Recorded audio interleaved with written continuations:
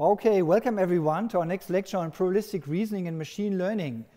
We start with a new topic today, sampling and Markov chain Monte Carlo, which are two very important tools in machine learning, but they are also interesting by themselves. Okay, so what have we seen so far? We've seen many basics, right? We talked a lot about probabilities and Bayesian networks, which might already be part of machine learning or not, depending on your perspective.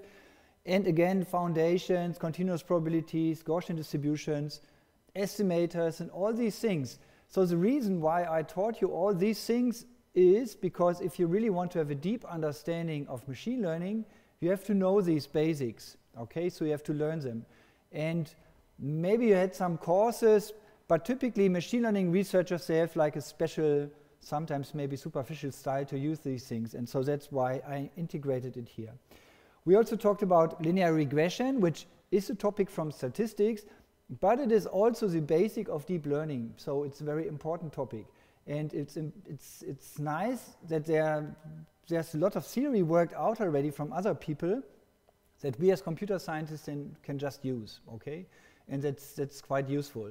However, there's a slightly different taste to it. So in mathematics or in statistics, people like to prove things. They like convergence proof and these kind of stuff.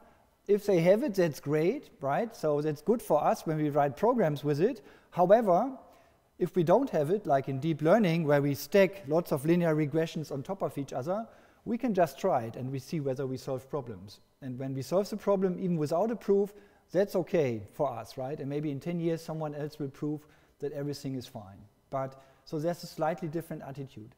Nonetheless, also in computer science, we like to prove things if we can, right? But sometimes our capabilities are limited, or the questions are too difficult. If you have a deep neural network with many layers, maybe with a transformer layer or whatever, yeah, it's very difficult really to say something mathematical about it. So that's just very, very difficult. However, we can run experiments with it, which is a beginning. We also looked at the support vector machine, which is like a typical classification method, which is super popular. And along the way, you also learn something about optimization. So it's a useful topic to have. And then we looked at a couple of unsupervised learning methods, PCA, ISOMAP, and so on and so forth.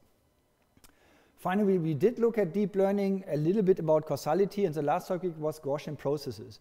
Now, for the remainder of the semester, we will talk about sampling and Markov chain Monte Carlo methods. And we just see them as tools that we have in our toolbox. But they are algorithms. So they are interesting for us as computer scientists by themselves because they are interesting algorithms that work very well for particular questions. And sometimes we can also abstract from them and learn from them and maybe copy a trick from them for some other application. Finally, there will be a topic called statistical learning theory. So that's very mathematical and it's very theoretical. And I put it to the very end. There won't be an exercise about it. So there might be a yes-no question or something in the exam about it, but we don't do calculations really with that one. Okay, so far so good. Let's start with sampling. And here we follow the book from David Mackay. Let me just jump to the link for the book. So where's the link for the book? So it's this book. Let me click on it. There's a website on it. David Mackay unfortunately passed away already, way too early because of some nasty cancer, but he left a very big impact, not only in machine learning, with a nice book on information theory, inference, and learning algorithms. So that's a very Bayesian perspective on the whole topic, and it's very nicely written, very didactically made. All figures come with code, so you can reproduce everything that he has in his book. Everything is open source. You can download the PDF for free. You can also watch 16 lectures by himself giving on top about this book. But he also did some work afterward on sustainable energy, where he basically did some back of the envelope calculations for many things. So that's another recommended book that has nothing to do with machine learning, but it's quite nice as well. Anyway, so this is a great book. And so he also has a good sense of humor. So he also compared it with Harry Potter.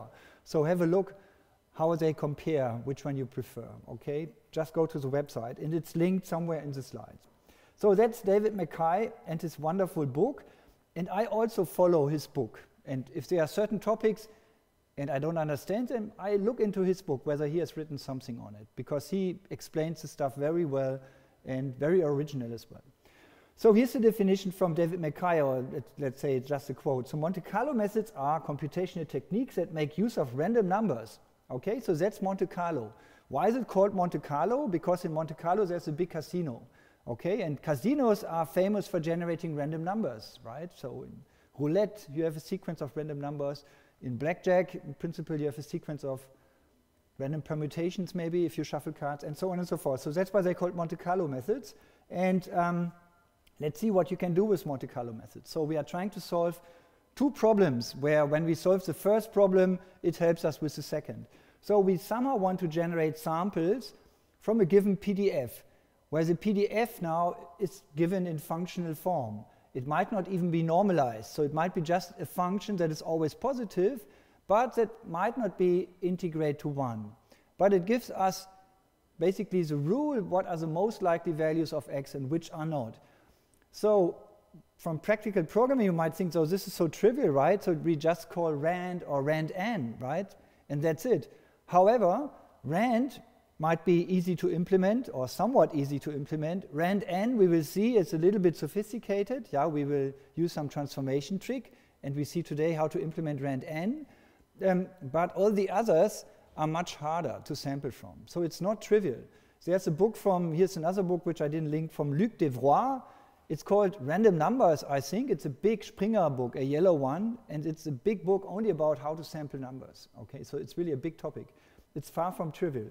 So why sample from a PDF? Yes, as we've seen last time in GPs, it's nice to sample example functions for GPs to show it some practitioner and to say, is this a reasonable prior? Is it useful or not?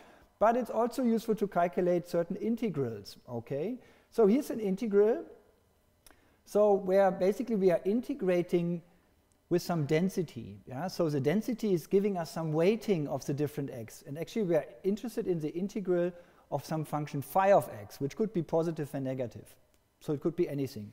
So of course this integral can be written in probabilistic terms also as the expected value of this function phi of x. Okay? Where I'm now writing a capital X here to denote x is a random variable. Yeah? So, or even shorter, the expectation of phi of x. That's what we want to calculate. So often those are expectations, and expectations are like summaries of distributions. Yeah, we would like to get the mean. The variance can be also expressed as an expectation, so it's something super useful. But sometimes you are just interested in a complicated integration that has no probabilistic interpretation. However, if you can tweak your integral in such a way that you get some px dx at the end. So if there is something where you know it integrates to 1 at the end, then you can use these Monte Carlo methods to numerically estimate that integral. Okay, so it's a very general method. So now how does it work? The idea is very simple. So we just replace this integration by a finite summation. So we sample data points xi from this distribution p of x, and then we evaluate phi of x at these random locations, and we calculate the mean of that one. Yeah? The empirical mean has a finite sum. The expectation, or the mean overall, has an integration.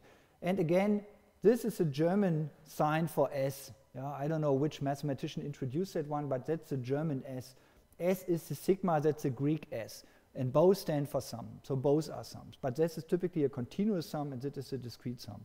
So continuous sums are nice for pencil and paper calculations, right? And we sometimes do that.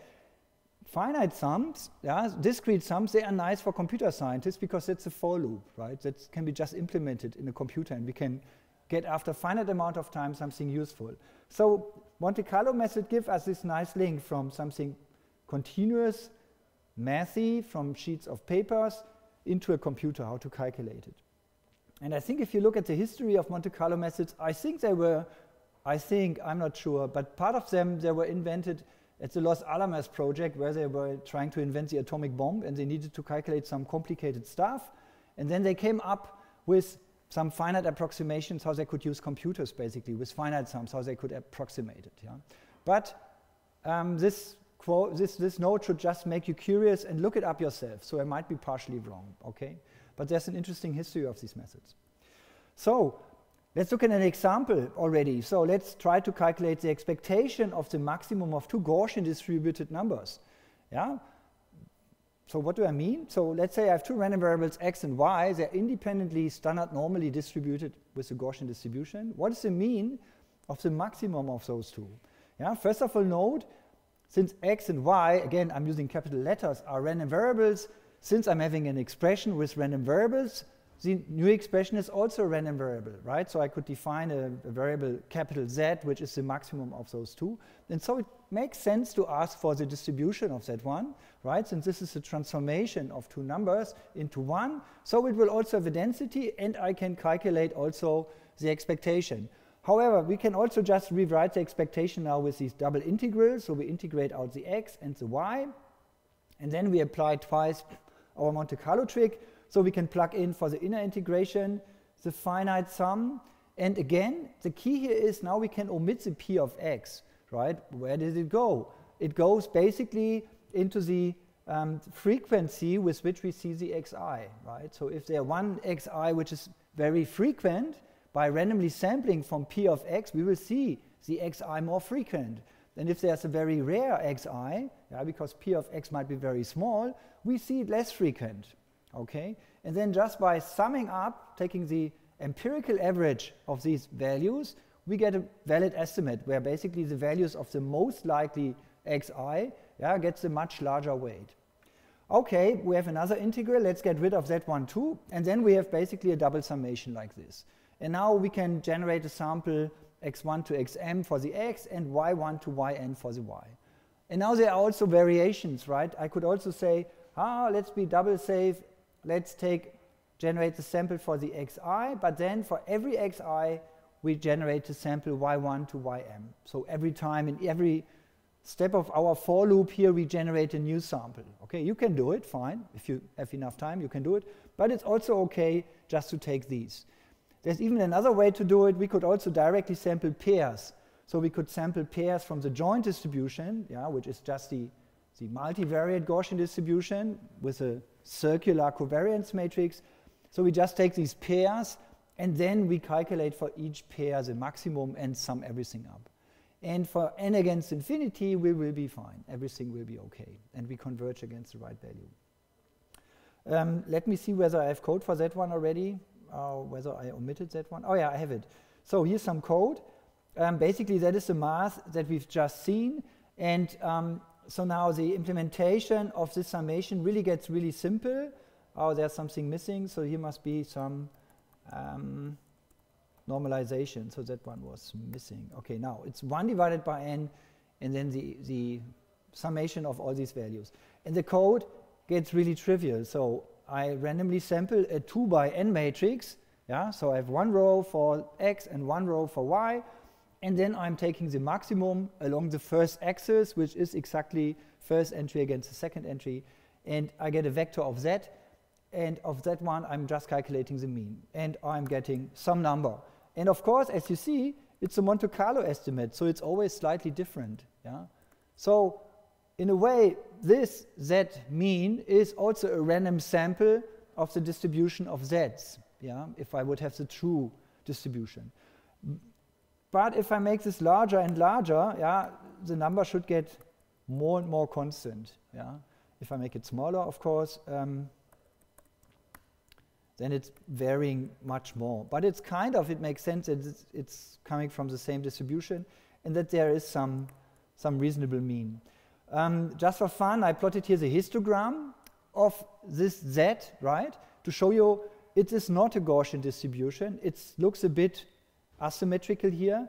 So I don't know how many points did we, so let's take 100,000 data points and let's plot it into 20 bins. Then we get something like that. Let's take 50 bins. So you see, you get something that looks, maybe it is symmetric. No, I doubt it that it's symmetric. Oh, but I'm not sure. Could it be Gaussian?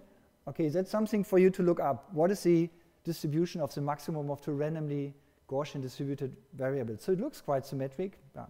But at least it doesn't have mean 0. Yeah? The mean is slightly positive, which makes sense.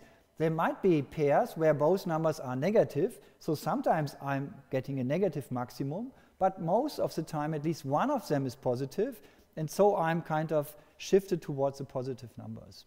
Okay? And of course, you could also do the same thing now with more than 2. So let's do it for 10, okay? So the code says x, y is equal, but okay, now we have x, y, z, and so on and so forth. So let's see what we get then. And it's increasing, so the mean is larger, right? Which makes sense. If the mean is, if I have more points to take the minimum, the maximum, then of course the value will also increase. Okay? So that is a thing which is not so easy, I guess, to derive the distribution of the maximum. It's a bit tricky, but by running a simulation, we can very easily calculate it. Yeah? So now this is just very short code, and we can calculate something very complicated. So far so good. Everyone's happy with that one? Let's now talk about some properties. So it's an estimator first of all. So what does it mean, estimator again? An estimator is something where you plug in observed data. Yeah? So for example, here in this summation, I need to sample now 100 samples from my distribution P of x, and then I plug it into it. And so I could also write it as a function phi hat. And for estimators in statistics, people often put a hat on top of the variable they'd like to estimate. So this is the estimator phi hat, and it has this input x1 to xn, and it's defined to be this average. Now I just gave it a name, and that is the so-called Monte Carlo estimator. And we can talk about the properties. So the first property is the MC estimator is unbiased, where unbiased means, I think in German it's erwartungstreu, so that's maybe something that you've heard before.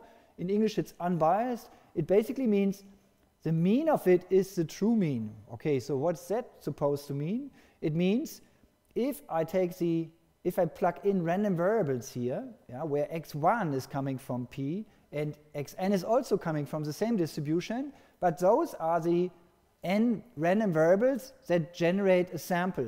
So I could, if I sample from x1 to xn, it's like doing the experiment today with 100 samples and doing the experiment tomorrow with another 100 samples, and the day after tomorrow, or in a parallel universe, or whatever, okay? And for each of these samples each of these numbers that I get, I can calculate this phi hat. So the phi hat is always a formula that you typically can calculate. However, since I now plugged in random variables into my estimator, the whole thing becomes a random variable, and so it also has a distribution. So it makes sense to ask for the expectation of that one. And as it turns out, it will be the expectation of phi of x. Yeah, where I omitted all these things, x is of course also distributed according to my distribution P. Yeah, so basically it means, on average, I'm really getting the mean that I'm interested in. So flipping back to the previous slide with the maximum, so I'm interested here in the actual expectation of this maximum, and it means that the mean of this expression, if I plug in random variables and then take the expectation of that one, will be the mean that I want to calculate. Yeah? So somehow this garbage here must disappear somehow. Yeah? So let's see why is that the case. Before that, let me first show you why that's the case. So I want to prove now that E of E hat is equal to phi of E, E of phi hat is equal to phi. And let's do that on the board maybe. It's really not super difficult. First of all, what is this phi hat now? That is a shortcut for phi hat applied to x1 to xn. Okay? And then what is this phi? It has exactly the same letter. That is basically the function phi applied to capital X, and then the expectation. So it's the expected value of this function phi applied to x. Okay? So let's see what is the expectation of phi hat. Okay, it's the expectation of phi hat applied to all these random variables. Let's plug in our expression for that. It's the expectation of 1 divided by n summation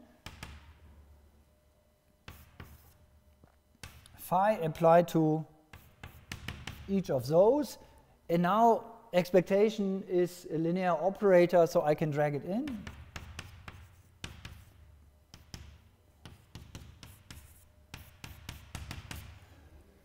Now the xi, they are all distributed the same. They are all distributed according to my p, maybe p sub x. and the x as well, okay? So I can replace this expectation with the expectation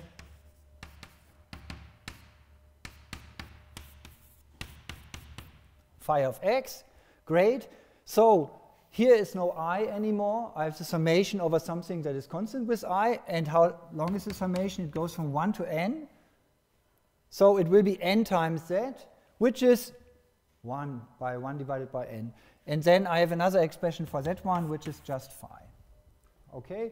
So the shortcut notation is basically unbiasedness means this. Okay? So that is very shortcut. But there's something behind it. Okay, so far so simple. So that is this derivation on your slides as well. Let's see what the other property is. We can also say something about the variance. Okay, so the variance of our MC estimator decreases linearly in n. Okay, nice. So what does it written out means the variance of this random variable phi hat, okay, is equal to 1 divided by n, the variance of our random variable. That is a very nice property. Let me show you why. So maybe I should reshuffle my slides. So it means if I have more and more data, so the larger my sample is, the variance will go to 0. Okay? That is what we also experience in our notebook, right?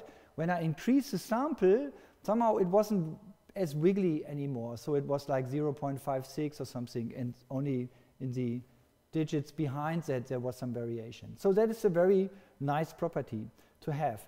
And of course it can be also proven, yeah, and let's see, do we want to see it now? Yeah, why not? Let's see it. Okay, let me try to prove it on the board. And as a backup I have a slide on that one.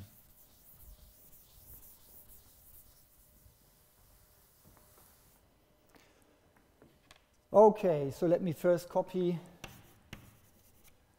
variance of phi hat. Okay, now we are already familiar with the notation. Let's keep it just like that. And I don't know, did I switch off to the other screen for the other derivation? Oh, okay, good, that's good. So let's plug everything in. First of all, note the variance of a random variable. What is it? It's the expectation of another random variable, right? It's the expectation of this random variable, and this random variable is the distance of x and its mean. So what is random in this part? In this part, only the x is random from the perspective of the outer E, and this thing is just a real number, right? So this is just a real number. Okay, let's use that formula. So we get expectation of phi hat minus its mean, and we know its mean, it's unbiased estimator, so it's minus phi, and then squared. So let's resolve it. So it's the expectation of phi hat squared minus 2 times phi hat. Okay, so that's the mixed term plus phi squared.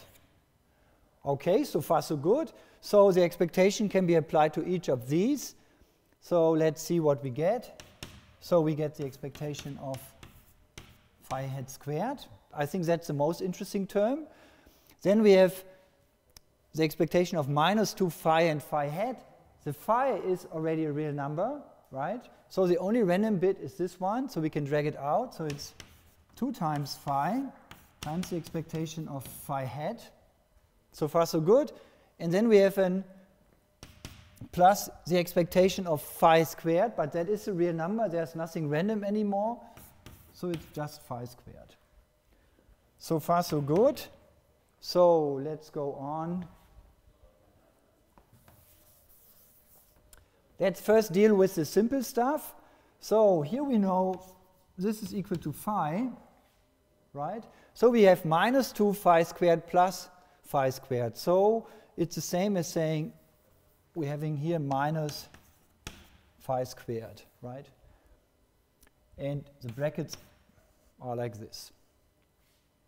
Okay, so far so good.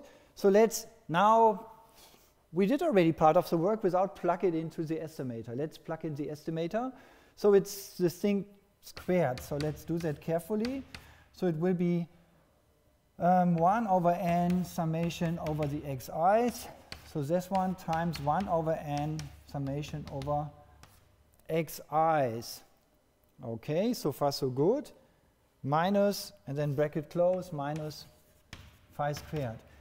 Okay, so if you multiply two sums, everyone gets multiplied with everyone else. Okay, so that is like having a big matrix.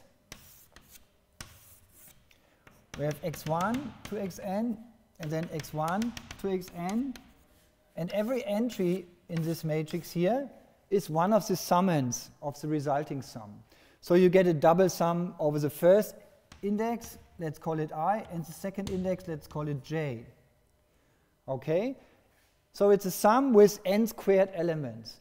Let's split it into the ones that are along the diagonal and into the ones that are not along the diagonal. Okay? So we get, or maybe let's write it out once and then we do the split. So it's 1 divided by n squared, because I multiply these two terms, and then I'm having this double summation of I and j being equal to 1 to n of xi and xj minus phi squared. Okay, so far so good. Next, now let's do this thing that we split. Let's take the ones where I is equal to j into one part. So we have the expectation of 1 divided by n squared of the summation I equals 1 to n xi squared. Okay, so those are the terms on the diagonal. Fine. And then we have another sum, 1 over n. Oh, there's an n squared, and this must be an n squared, of the terms that are different. So let's write it ij to n, where I is not equal to j. Okay. Let's put some brackets, minus phi squared. So let's first think about the first term here. I can again drag in the e into the summation, and then I have the expectation of these xi squared, and that is the same as the expectation of the x squared, which is the same distribution. Okay? So basically, each summand here does not depend on I. So that means that the first one, I get 1 over n squared times n times expectation of x squared. Okay? And now I did a mistake already. I guess this must be phi of xi, and that must be phi of xj. And similarly here, phi of xi and phi of xj. Let's repair it, phi.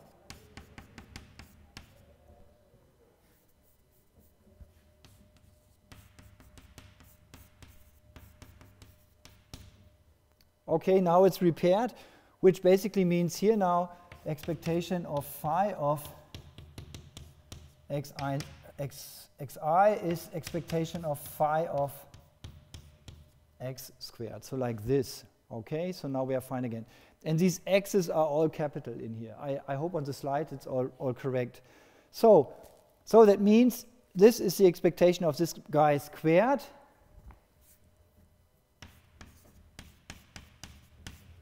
Like that one. So that is the first sum. And now we have these mixed terms. And for that one, we take the following rule. If I'm having two random variables x and y, and they are independent of each other, which means basically that the joint distribution is factorizing, then it's easy to see that the expectation of x and y is equal to the expectation of x times the expectation of y. Okay? And that can be easily proven by writing this as an integral, plugging in the joint, using the property, and then reshuffling the terms, and then you have this one. Okay? So, which we have here now, xi and xj, they have the same distribution, but they are independently sampled. Okay? So I can drag the expectation on each of the terms. So I have the 1 over n squared. And then I'm having a couple of terms here. Summation over ij, I not equal to j. expectation of xi, expectation of xj. And now with the same reasoning, okay, I can omit the I, and I can also omit the j, because the expectation of xn is the same as the expectation of x. Okay, so far so good. Now I just need to count how many of those do I have, or maybe I should, and this is basically, by the way, equal to phi squared. Yeah. So now I need to count, so how many off-diagonal entries do I have? Yeah, so how large is the summation? There's one missing here. So let's rewrite this. So this is the expectation, 1 over n times the expectation of phi of x, and the square is outside. Okay. Hopefully at the end it's correct. And now I need to count the terms. They are all the same in this summation there. So how many do I have? So here I'm having n squared terms. Yeah. And if I remove the diagonal, I'm having n squared minus n terms. Okay, so that's my formula. So I'm having n squared minus n times the phi squared. Then there's another one, that is a minus phi squared, and I extend that one with n squared divided by n squared. And then you see, okay, interesting, so I can drag out the 1 divided by n squared, and then I'm having n squared phi squared, n squared phi squared, and they disappear. And the only thing that remains is this minus n times phi squared. So I'm getting 1 over n expectation of phi of x squared, and then I'm having a 1 over n minus 1 over n, and let me check, so it's just this middle term here. Okay, so far so good. Let's see. Next step, let me replace that one again with the expectation of phi of x. Let's drag out the 1 over n. Let's drag out the expectation. Okay, we get 1 over n expectation of this one minus z1, and there's a square missing, squared. And that is just the formula for the variance. So we get 1 over n variance of phi of x. Question?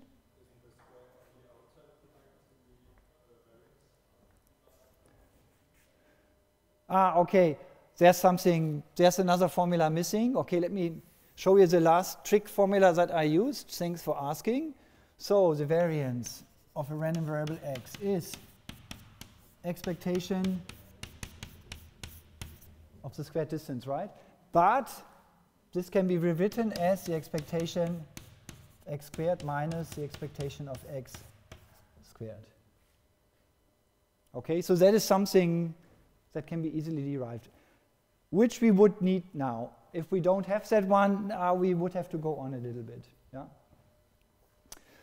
Okay, what have we shown? We've shown that this estimator here, the variance of the estimator depends, of course, on the variance of this random variable here. So if that one is very large, of phi of x, then of course our estimator will also have a large variance. However, the variance goes arbitrarily small with increasing n. Okay? So far so good.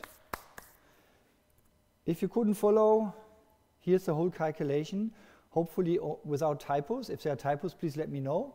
So that's basically the same thing that I showed you on the board. Yeah? And trust me, I could only write it out like this because I looked at the slide for 10 minutes before the lecture. Otherwise, I also couldn't do this. Because there are so many things to write it more complicated, and so this is already quite condensed. But maybe there's even a shorter version. Okay, so that's a great property because it tells us that our estimator works. So this is like classical statistics style. Now we've shown it's unbiased, which is a nice property, and it's converging against the right one. Question?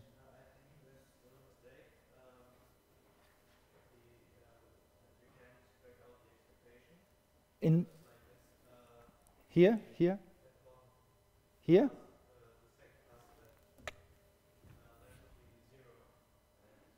Ah, you're right, you're right. So there's still a mistake. Okay, so I can't drag out. The good thing is I don't have to drag it out. So it must be like that. You're right, there was something missing.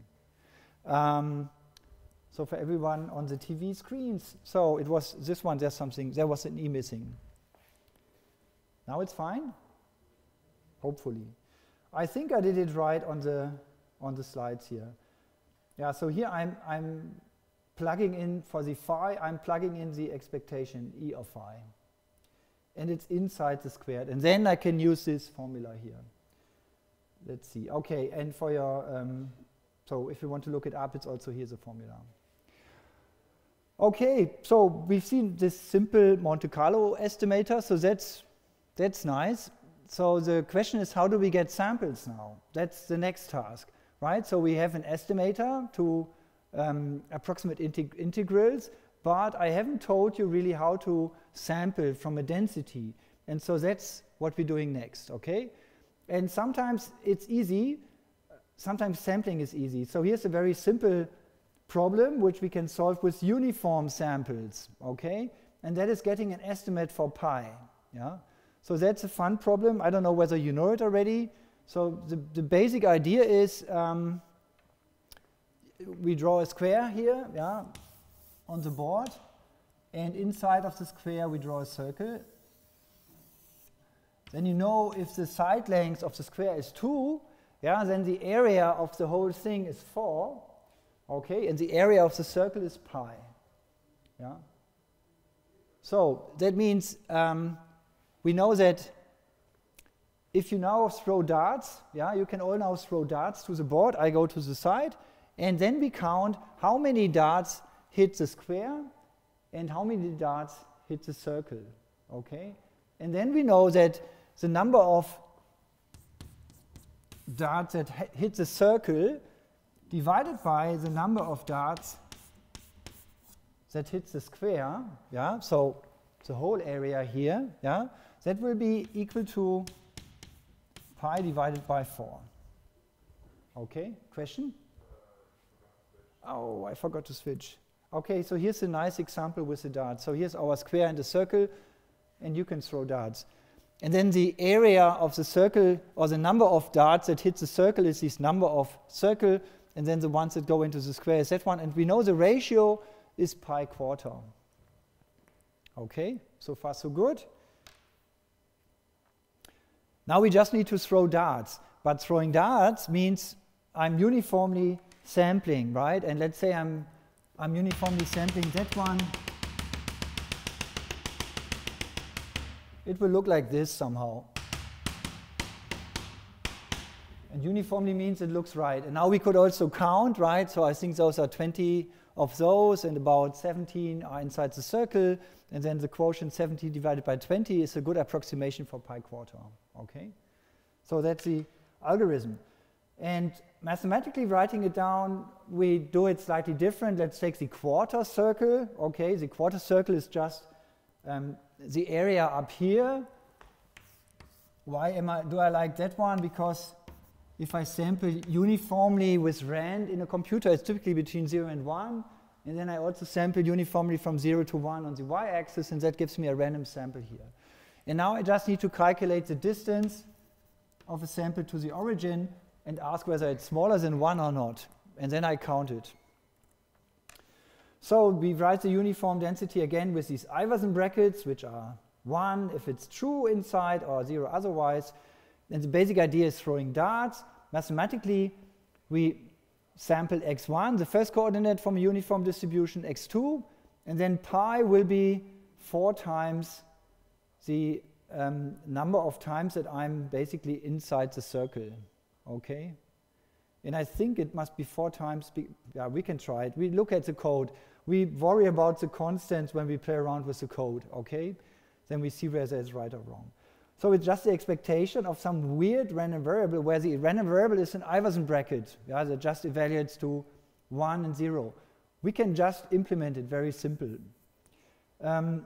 And it can be also seen like an integral against these uniform distributions, and that's like an approximation for pi. Now, in order to estimate that by sampling, we rewrite our integration now by samples, okay? So we write it by a finite summation. So let's look at the code.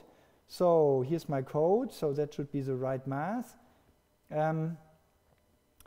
I'm randomly sampling again pairs of uniformly distributed, so this is rand and not rand n. And then I'm having here some number which is, that's basically the result of the Iverson bracket. So I'm asking a question whether the norm of my data points is less than 1, and out comes a NumPy array that is Boolean with truth and false values. But then when I multiply true with 1.0, I get a 1, and if I multiply false with 1.0, I get a 0, okay? So that gives me numbers. I can calculate the mean, and that is my estimate of pi hat. And of course, I can also make a scatter plot of everyone who's inside. And ideally, this pi hat is a good approximation, and it is, okay? So that's an approximation of pi. Again, we could increase the number of data points, and it gets better and better, yeah? And this is a trade-off, of course, right? So the method is super simple, yeah? It's really trivial to do. There's not much higher math in here. And however, it might be very wasteful with the samples, and it might be very slow. So there are much faster methods to calculate pi, which are defined with some series where you can write books on, yeah? Some divergence series or some convergence series, and that are basically tuned that they converge as fast as possibly possible. So there are these, I think you can have some Taylor expansions of some sinus of something, and then that's also other methods to get like an expansion of pi. And some of them are converging super fast. So that is not super fast. Yeah, I think you can have already after, so this is a for loop with 100,000 steps, but you can have already a better approximation probably with a for loop of 5 steps if you use the right formula, okay? However, the right formula might cost you 20 years of your lifetime to develop, okay? So this is a quick and dirty method. And that's in general true for sampling. Sampling is a quick and dirty method which gives you quickly results, yeah, computationally at least if you have computational power, but there might be much better methods to do. So if you have a better method, you should use always a better method. Like sampling is more like a last resort to do things. Okay, so far so good. We can also look at the following here, and that is showing me how good is the estimate after seeing 200 data points. How good is my estimate after seeing 400 data points? And so here you see a nice curve, how we are approaching the orange line, which is exactly pi. Okay? And you can play around here with the code to see how this goes, right? So it should, I'm not sure, what am I getting now? Or maybe, okay, so at the beginning it's very bad, and then it's very good. Okay, nice.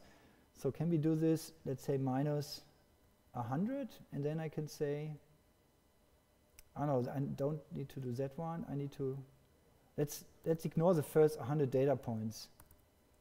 Is that right? Oh, I'm not sure whether that works.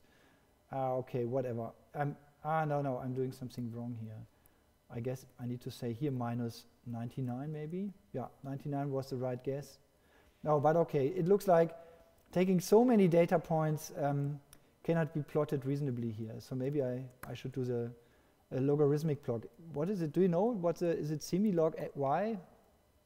Is that the right one? Oh yeah, it is. Okay, it helps a little bit. But you see it's converging quite fast. And we know how fast it converges with 1 over n, okay, which is quite reasonable. Okay, so far so good. So that was estimating pi, and here's some code. However, in general, sampling is much harder. So those are like nice toy examples where it's super easy and useful. Now let's sample from a PDF P of x, yeah, or maybe even an unnormalized PDF. Yeah, sometimes we can write down a PDF, but we don't know the normalization constant that appears, for example, for Markov random fields. So that's an area where you can easily write down P star of x, but you don't have P of x. So intuitively, what we could do, of course, we could discretize the range of x, right? And then we have a finite number of regions. And for each region, now somehow we need to estimate the local probability, for example, by calculating P of x plus delta minus P of something. So and then like Riemann integration, we could calculate the size of the column or something like that. So that's possible in principle. And then we could sample from a finite distribution. So that's possible in general. However, if we go into high dimensions, and of course in machine learning we like high dimensions, so that's where we want to have methods for, we need exponentially many regions. Okay, so Riemann integration in practically doing Riemann integration in 10 dimensions, that's already prohibitive. Okay. Similarly, the other problem is that some regions that are very important, yeah, are hard to find.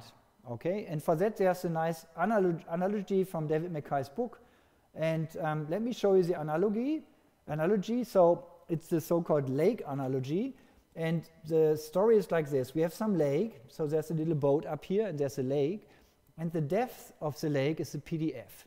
Okay, so that's some unnormalized function which tells us how deep the water is at that location, and in a way it's also really a density, right? Because if I would fill like a pipe of a particular shape and I fill it with water, then the density will tell me what the weight of this water is if I go up to the ground.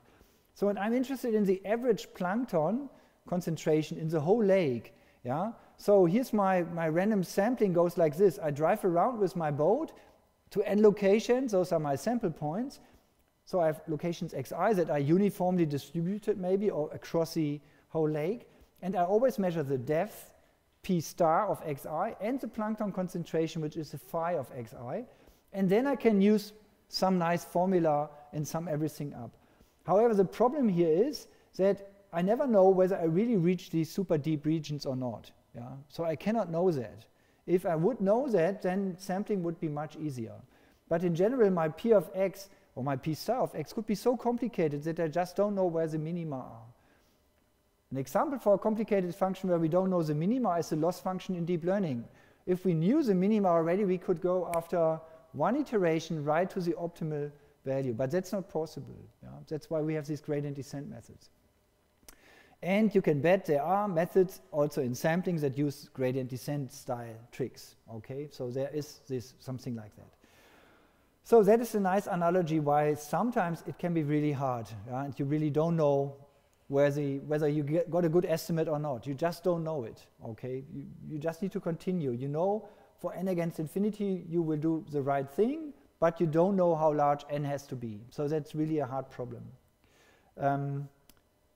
Sometimes the PDF has some nice form, and we can write it on a piece of paper and calculate nice things, and then we can use the transformation of variable trick. And that is something I think where we will have an exercise to in the current sheet. Maybe it is already handed out, maybe not, I don't know. And of course, the transformation of variable trick is something that you can also vary in infinitely many forms, so it's a classical exam question, yeah? So please practice that one. Please be sure that you understand that one. So what was this transformation of variable about? It was, suppose we are given some random variable for which we know the density p sub x, and we have some invertible function f. And for me as a computer scientist, that is a computer program maybe, yeah? And I'm transforming the samples from the p of x. Then I get new samples from y. And of course, the y will also have some density function. And this transformation of variables answers the question, what is this density function for y? And it can be computed from the one from x with some reasonable formula here. Where I don't like this form so much, that is the one that you see very often in textbooks. I like it to write this, I think it's Leibniz notation, that somehow, this is, you know it usually from integration, that kind of the height of the density times the width of a little box. Think again of Riemann integration. Yeah, so these volume elements, they should stay the same. Yeah, so if I change my variable, go from one coordinate system into another one, yeah, then the little pieces, the little d-axis, and the volume of that one and the volume in the other coordinate system, they should stay the same. Or with other words, if I integrate against these ones, they should stay the same. Okay? And if you rewrite this, yeah, I can move the dy onto the other side by dividing by it, and then I have this formula that is written up here. The reason why it looks even more complicated is because the input on the left-hand side is y, but my p sub x requires an x. So how do I get an x? I get it by applying the inverse of f to my y. Okay, so this will be again in the domain of x. Similarly here, I'm having the dx divided by dy, which is basically the derivative of the inverse function. Yeah, it's just a shortcut notation for that one. And then I have absolute values here. Why do I need the absolute values? Yes, because typically it doesn't matter whether I'm, let's say your transformation is multiplying by 5, okay, then the derivative of it will be 1/5, of the inverse would be 1/5. So, and it doesn't matter whether I multiply by -5 or by +5, okay, so the sign is not important, only the magnitude of the derivative. Okay, so far so good. So that is our formula here. And now comes a most useful example. So first of all, if I have a random variable with some PDF, yeah, then we can also define the corresponding CDF, which is the cumulative distribution function, which is just the integral from -infinity to x. And here I'm using a different name for the x. I'm using x tilde because that's the variable I'm integrating over. Okay. However, the x tilde, of course, has also the same distribution of the x. So maybe I should have put here a p sub x in here. So that is a cumulative distribution function. Excuse me, and I hope you're all familiar with that one. So the PDF of a Gaussian distribution looks like that, and the corresponding CDF looks like this. Yeah, it's a monotonically increasing function that is starting at 0 and then it goes until 1, and it's basically calculating the area under the curve under the PDF. Okay, so far so good. So here comes the deep insight. Now suppose I have a random variable. Let's define another one by moving our random variable through the cumulative distribution function. Okay, so we get a random variable y, and now we can ask, so what is the distribution of y? And the funny thing is we can derive that the PDF is just a uniform distribution, and the result holds independent of my starting distribution. Of course, it should be real number distribution and blah, blah, blah, so the usual assumption here. But for any arbitrary distribution here, I will end up with a uniform distribution, which is quite surprising. Did I prove that already in this lecture? I don't think so.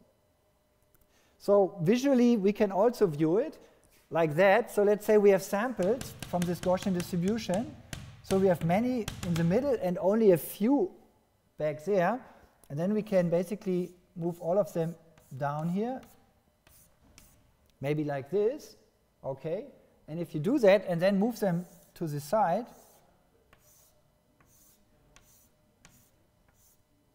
you will get approximately equally spaced lines. Okay, so here we will have a uniform distribution. Yeah, you start with samples from Z1, you pass it through this nonlinearity, okay, and you get a uniform distributed random variable over here. Okay, so here's nothing. It only goes up to here. Yeah, so that's very interesting. I mean, try it. Yeah, take a. I think in NumPy and SciPy you can get the PDF of some weird density. You get a weird density, and the cumulative distribution function you can always. I think they are often also implemented as CDF. They are called CDF. And then you can just randomly sample from it, and you pass it through the CDF, and you look at the histogram, and you should see a uniform distribution. Maybe I should include it in my talk, in my slides in here. So here's the proof of that statement. So let's check out the proof. I can also do it on the board. You prefer on the board? Maybe it's a bit slower. Yeah? Okay. For that one, let me just erase it. Or let's take the second one.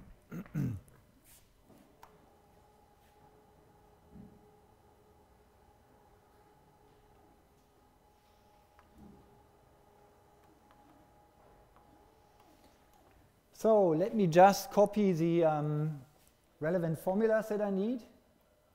So I need this transformation formula, which is p sub y of little y is equal to p sub x of f inverse of y times, and now it says this dx dy. Let's keep it simple. Let's take f inverse and the derivative applied to y. Okay, so that is another way to write it up. And now I'm saying I'm having an x which is distributed according to p sub x, and then I'm having a y which is defined to be the CDF of y, so which was of x, so which was capital F applied to the random variable x, right? So, and now first of all, so what is my f? Okay, so my f is this function here. So the f of little x is equal to this capital X of the capital F of the capital X of the little x. Okay, so far so good. Next, what is the inverse, the derivative of the inverse? So that's something interesting. So the derivative of the inverse, there's the so-called inverse function theorem, which you might have heard. Yeah? And the inverse function theorem says that it's 1 divided by, I think, the f of the inverse value. So let me check that. I don't want to write it down wrongly. So let me just write exactly the inverse function theorem. Where is it? Oh, down here. So it's f of blah, blah, blah. Okay, fine. So I got it.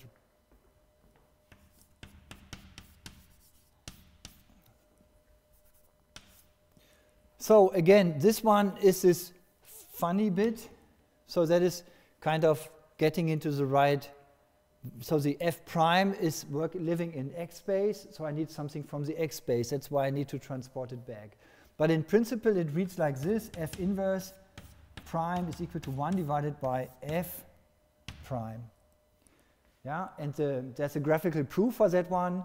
So if I have some function, let's say this one, yeah, then I can reflect everything with 1 divided by something, and I think I'm getting a picture like that, and then somehow you can, oh, that's not a good explanation here. Okay, I don't like it. Okay, so it is an okay explanation. So this is x, that is y. So basically this is f, and that is f inverse. So why is it reflecting on the axis? Because I'm flipping the roles of x and y. That's why this is the inverse function of that one. Okay, and then for symmetrical reasons, so the derivative here will be 1 over the derivative on the mirror, on the mirrored function. That's approximately the inverse function theorem. Okay, fine. So I hope you trust me on that one. So this is an expression from the inverse function theorem. However, now we also have an expression for the derivative of f, right? So what is the derivative of f? Anyone knows? So let's write it out.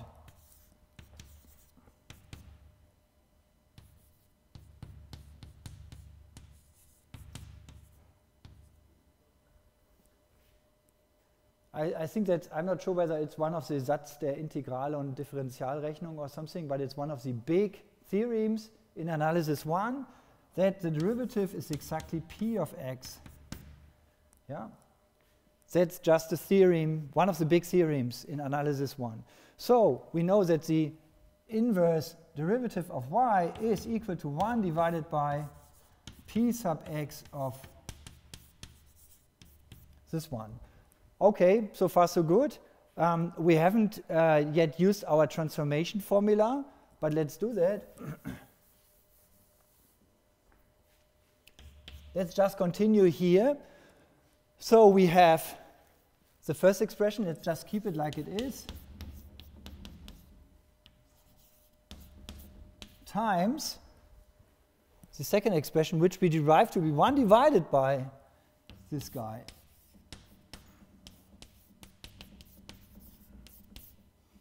And that is equal to 1. Now the only thing where we have to be careful is, okay, so this is of course only defined for y from the interval from 0 to 1. okay? And the other values are not possible because my distribution function will always be in the interval 0 to 1. So the resulting density elsewhere will be 0. But on the interval 0 to 1, I'm constant 1. And that is exactly the uniform distribution. Okay? So far so good. Okay, that is very nice because this lets us transform uniform into anything by doing it backwards. Okay, so we've seen the forward way, some forward path in a way. So if we have some random variable that is distributed according to some p sub x, then y being the result of applying the CDF is uniform. So we are experts in uniform, right? We have these rand implementations in our computer. So let's do it backwards. So if I'm starting with y being uniform distributed, I can apply the inverse function and get something that is distributed according to p sub x. Okay, so I can start with rand, and then I'm applying some weird nonlinear function, yeah, and I get samples that are coming from my distribution that I'm interested in. Yeah, where I don't have any assumption on my p sub x besides being on the real number and so on and so forth. So how can we now sample from the exponential distribution that has the following PDF? So the exponential distribution, maybe we've seen it not yet, but so it has this PDF, right? Fine. I can plot it for you. So it looks like this. So it's lambda times x minus lambda x. So first of all, it's only defined for positive x, it's not defined for negative x, okay? And then it's an e function, so the e function looks like that, as you all know. However, here we have the minus, e to the minus, so it will look something like this, and there's nothing on the negative side. And now we could wonder, what about this number here? So e to the 0 is equal to 1 times lambda, okay? So this is equal to lambda. And now what about this minus lambda thing in here? That's just so that everything is normalized properly. So if you integrate lambda times e to the minus lambda x, or maybe let's just do it. Shall we do it? Yeah, let's find the Stammfunktion of that one. So that will be, I think, I'm not sure about your notation, but it's minus x e minus lambda x. A, B, evaluated at A and B. Yeah, if you calculate the derivative of this one, it's the derivative of the inner function, which is minus lambda, which gives us a lambda. And then the derivative of the outer function, which is e to the something, the derivative is e to the something, so it gives us the e to the something. Okay?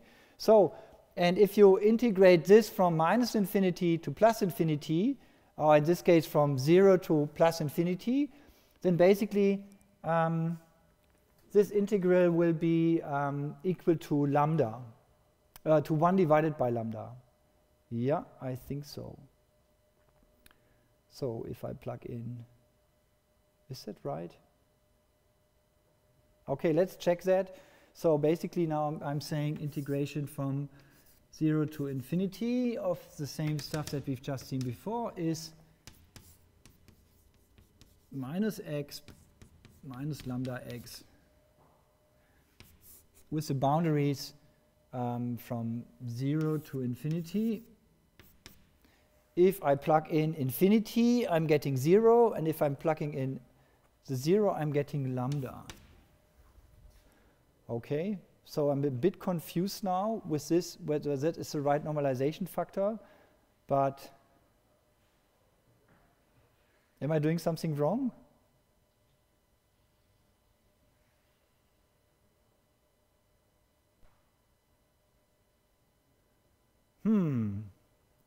I'm a bit confused. Actually, I want to have, it should be equal to 1, right? 0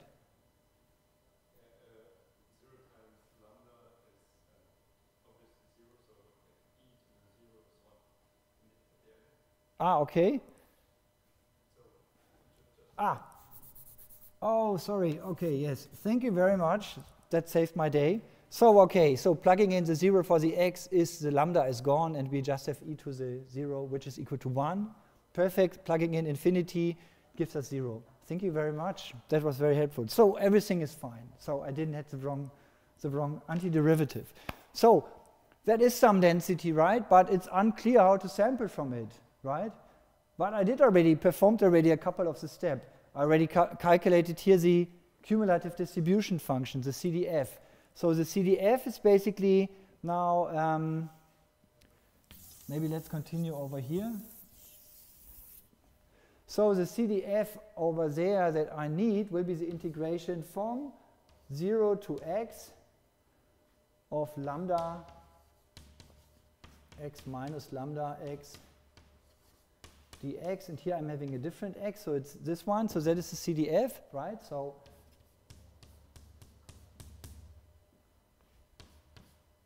and then I said that is basically plugging in into minus lambda x. I need to plug in the 0 and the x, and as I just learned, this one is generating me 1, or it's do I get a minus 1 here? Ah, yeah, I get a minus 1, but it's the second, so it's like the plug in the x, that's the first term, right? So that's the minus x minus lambda x minus the minus 1, which is like a 1. Okay, so that's how I get the plus 1. Okay, nice. Now I need to say y is equal to f of x. And for that one, I can plug in now the, let's say, 1 minus x of minus lambda x. And now I need to solve for x, right?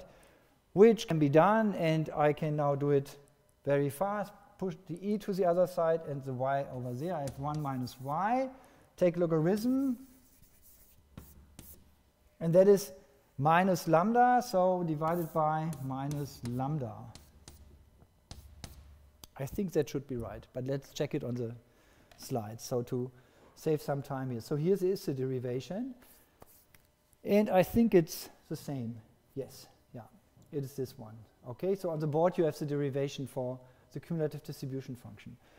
Okay, I have the inverse CDF. This is a function now where I can pass through uniformly distributed data. And note that my data is from 0 to 1, yeah? So it doesn't matter whether I use the formula minus log 1 minus y or whether I use the formula log of y. So that's the same thing.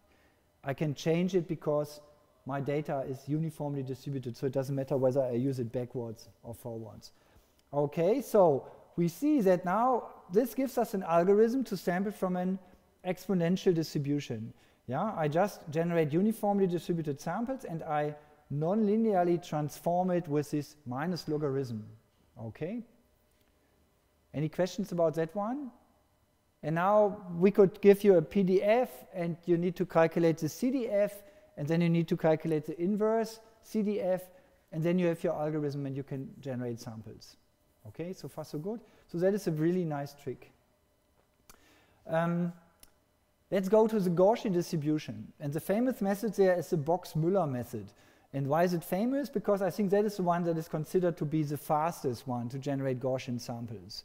And the way it works is you generate squared magnitudes, okay, and then you generate a random angle, and this gives you a complex number in a way, right? So it's a complex number, has a distance from the origin, and it has some phase. And now by transforming this complex number back to the Cartesian domain, yeah, gives us two numbers. And as it turns out, those two numbers are both Gaussian distributed. But the proof of that one is also again some transformation of variable reasoning, okay? So basically you have to show that this transformation of variables turns it into a Gaussian distribution, yeah? And it's a bit tricky. You can imagine the plugging in some e to the minus lambda x into some formulas and so on and so forth. The uniform distribution is always quite nice. It's just constant equal to 1 on a certain interval. Can be written as Iverson brackets. And then basically you get, you can prove that both are Gaussian distributed. Okay? So there are other methods to sample from a Gaussian, but I think this is the fastest one. And I have a little implementation of that one too, which I show you. So here's the Box-Müller one. So I'm sampling from my uniform distribution and passing it through my logarithm and minus a half, 1 divided by a half. So it's coming from an exponential distribution with parameter 0.5 or 2. It depends on how you write it up. Sometimes you write 1 over lambda for the parameter, and sometimes you write lambda. Okay? So I don't know what I used over here. But basically now in our old speak, this would be a 1/2 maybe. So maybe that's better like this. Okay? So the first thing is sampling us exponentially distributed random variable. Then we're sampling angles from 0 to 2 pi. And after that, we just convert using the cosine and the sine function. We convert it back into a 2 by 1000 array. And we can look at the scatter plot and look whether it qualitatively looks like a Gaussian distribution. And as it turns out, I mean, here's 2 plots. So one plot is coming from our Box-Müller sample, yeah, which is that one. And here's one coming from the NumPy implementation. And I guess they are also using Box-Müller. I think it's faster to always generate 2 and then to discard one. If you don't need both, I think it might be even faster to generate 2 of them. Okay, I just was curious about and checked the square distances from the origin. So I generated some Gaussian, 2-dimensional Gaussian distribution and calculated the square distances and made the histogram. And I plotted against the exponential distribution. Okay, so that is the density of the exponential distribution. And as you can see, it's nicely aligned. Yeah, they really match each other very well. So let me put a comment, PDF of exponential. Okay, so far so good. So that was that demo. Any questions to Box-Müller? And now you can imagine there's a thick book, it's yellow and it's Springer, yeah, only on random number generation. And there are thousands of these recipes in. You don't see them because you just use some NumPy or some other libraries, and they have implemented all these recipes for efficient number generation. Let's look at some other methods for sampling in the last minute that we have. So for that one, let's first learn how to graphically sample below a certain density. Okay? So I'll show you a picture before I tell you how it's done. So suppose you have a density like that, which is plotted with this blue line. Now I want to sample random points that are between the 0 axis and this density. Okay? So how can you do that? So the way to do it is we sample a location from our P of x, okay, and then we sample uniformly from 0 to P of x.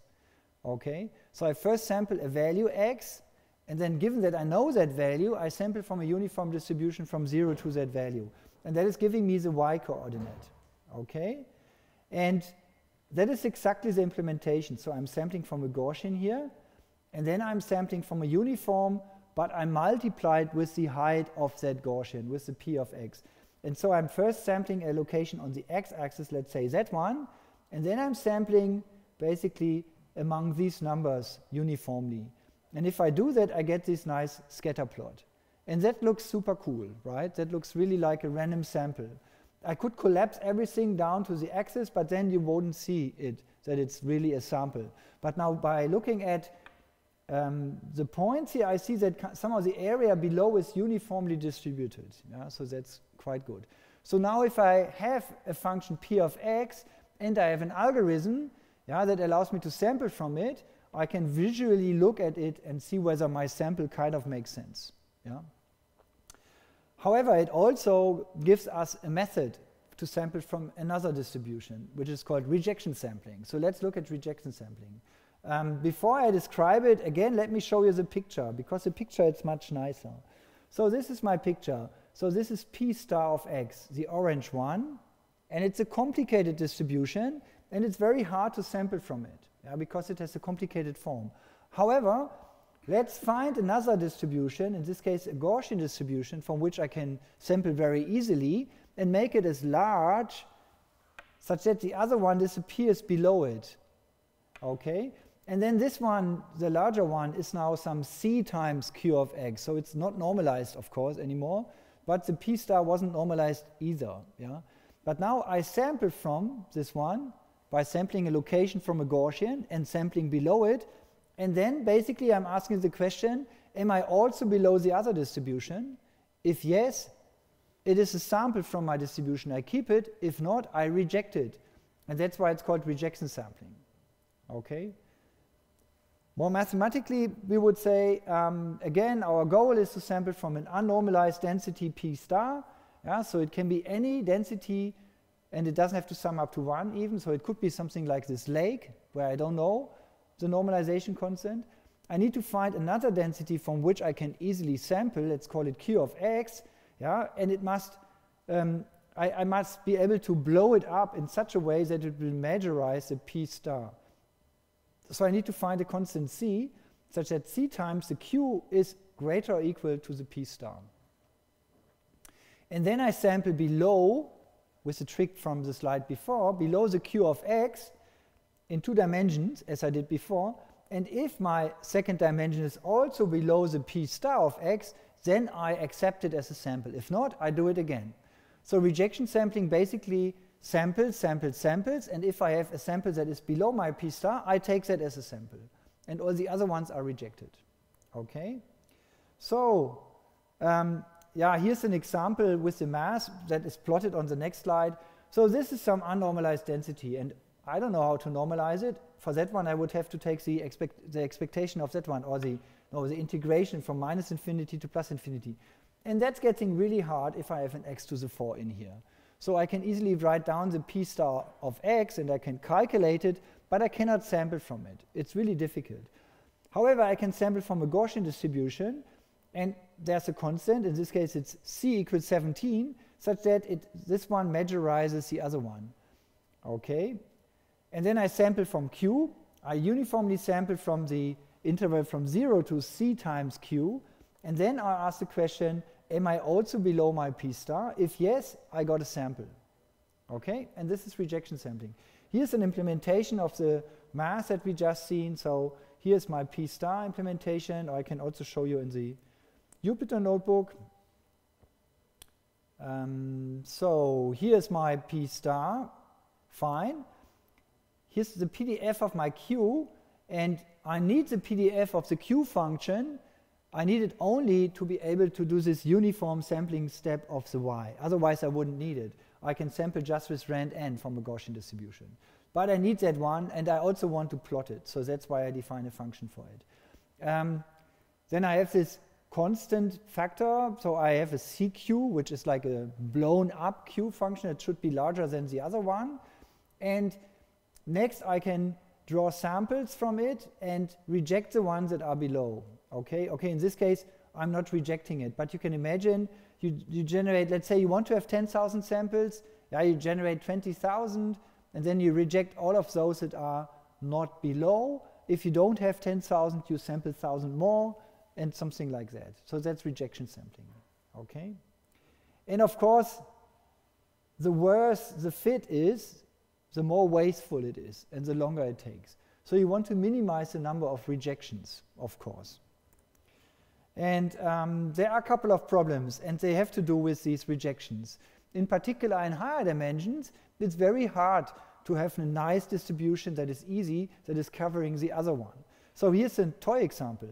So suppose we have 2 Gaussian distributions, yeah, P and Q, with 2 different standard deviations, where sigma Q is larger than sigma P. So maybe let me draw it on the board.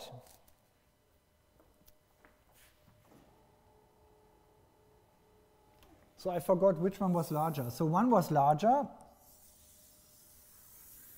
and one that is smaller. So the one with the larger variance, of course, is a little bit lower, right? Also because there's the 1 divided by square root of sigma squared. The normalization constant is 1 divided by the variance. So the one with the larger variance, of course, is smaller. And the one with the larger variance, yeah, has a smaller PDF, and the one with the smaller variance has a larger PDF. And but now, of course, you could imagine that you could blow up this one, and let me give it the right name so that it matches the slide. Okay, so sigma q was larger than sigma p. So that basically means that this is p and this is q. And now you could imagine that I can blow up the q by just scaling, right? So, and that one is c times q. Okay, I can just blow it up. I can make it larger and larger and larger. And since it's wider anyway, everything will go up, and the other density will be completely below it. And now again, I can throw darts, so basically uniformly sampling below the curve, yeah? And then I'm only accepting the stuff that is also below the p, and that is rejection sampling. And now this is in one dimension, and we can now discuss what's happening in higher dimensions, okay? And for that one, we can calculate the optimal constant, yeah, in higher dimensions. So first of all, notice the constant must ensure that q of x is greater or equal than p of x. And in our case, the c can be calculated just by calculating p of 0 and q of 0.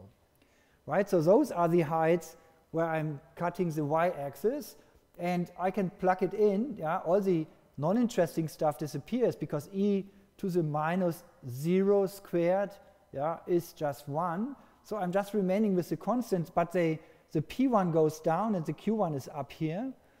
And I get rid of the other constants here. I just cancelled each other out, and I get an expression like sigma q divided by sigma p to the power of d. So let's say our ratio at the beginning is constant, okay? The distance between the two variances is constant. I can rewrite this also as e of d times logarithm of the ratio, and there you see that it's exponentially growing in d. So if I increase the dimensionality of the problem, not a one-dimensional Gaussian, but a two-dimensional or a 3 or 4 or 5 or 6 or 10-dimensional Gaussian, the c will exponentially increase. So it's growing very, very, very fast.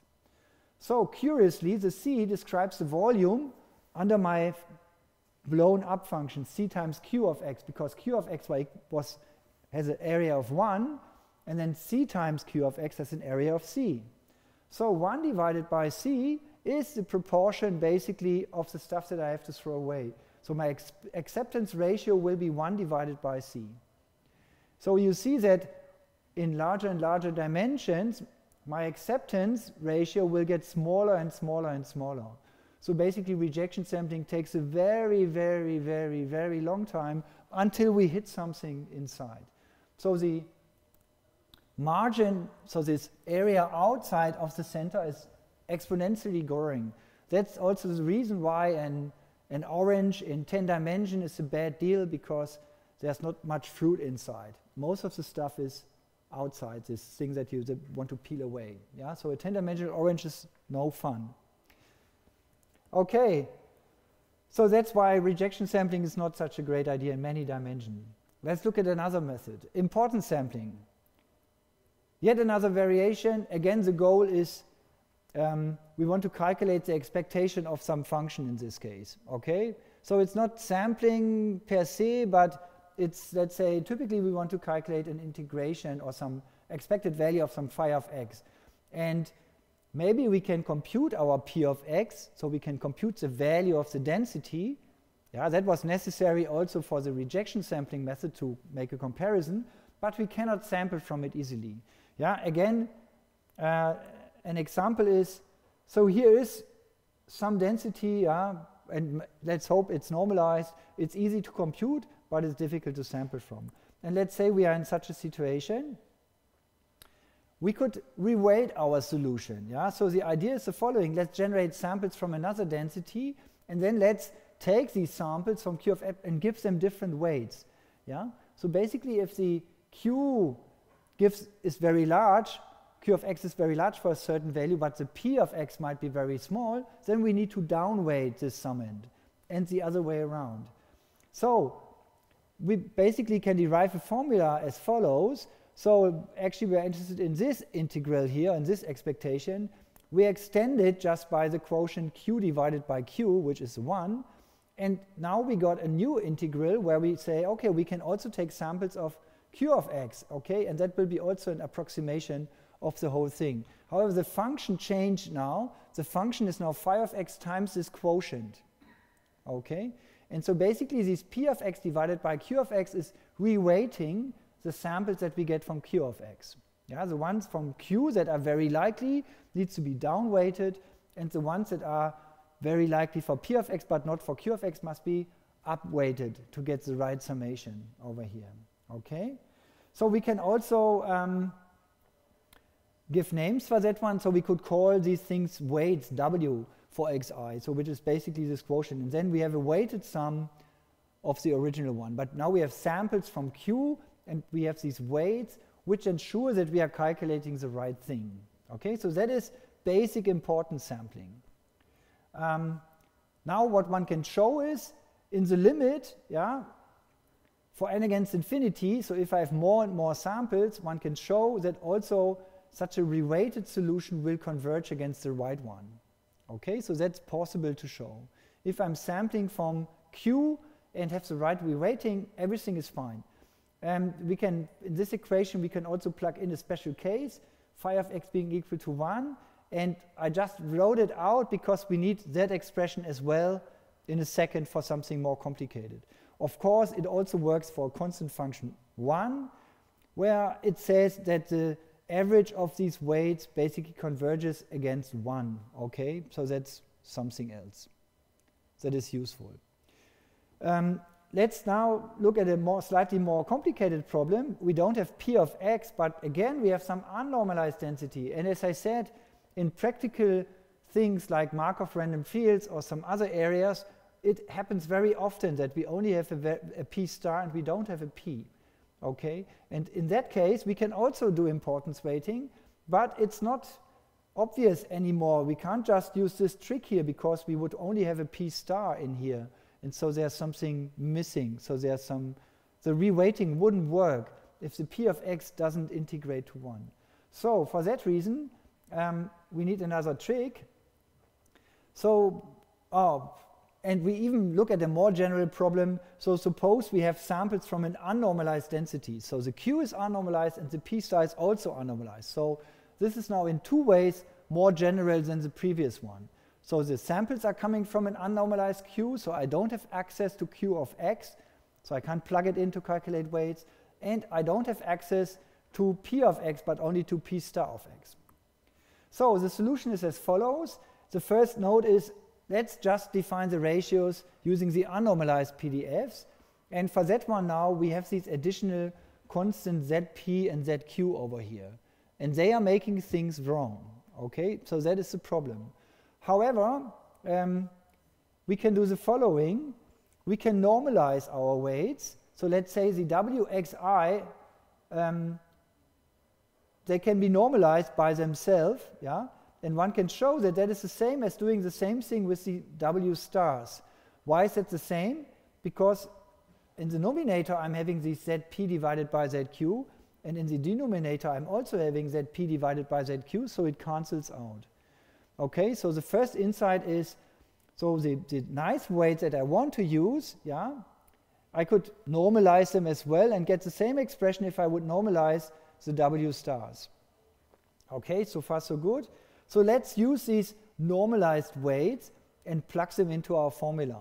So we average now with these normalized weights, and we know that we could replace these w stars in that expression also just with w's. So far so good. Then we get a quotient of two expressions that both converge to something, and for the top part we know already it will converge against the correct number, and for the bottom part we've seen on a couple of slides ago it converges against 1. Okay, so that was the story about the second expression. So there's basic importance weighting, importance sampling, which basically takes this ratio over here. And then there's the self-normalizing importance sampling, which is using a slightly different version of that one. So the w stars are the quotient of non-normalized p star and q star, but if we normalize those by themselves, everything will be fine. Okay? And so that's even more fancy and more general to apply. Again, I have some code, and let me show you maybe in the notebook. So here's an implementation of the basic importance sampling. Oh no, there's only the mass, and there's no implementation. I only have the implementation for the self-normalized one. And as you can see, here I'm distinguishing between P star and Q star, okay?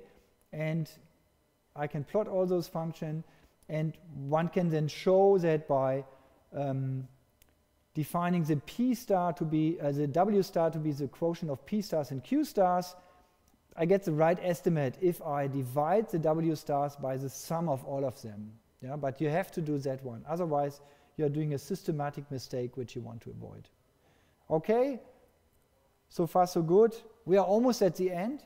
Of course, there are also problems here. So with importance sampling, the problem is as follows. Sometimes there might be regions where my Q of x is very, very small, but the one I'm interested in is very, very large, which means I rarely see these Q of x, okay? So I rarely see actually quite important numbers. If I see them, yeah, dividing by the Q of x gives a really large weight, and that then generates a very large variance. So the problem is that we derived at the beginning that the variance of an MC estimator is just the variance of this function that we are trying to evaluate. However, now this function changes with this quotient. And so sometimes I might be very unlucky and generate here really large values. So the variance of importance sampling is much larger than if I could directly sample from the P of x. So there's nothing for free here. Okay, that's it for today. Let's stop here. So next time we look at MCMC methods, which are yet other methods to sample some sequences of random numbers. Thanks for your attention, and I see you on next Monday.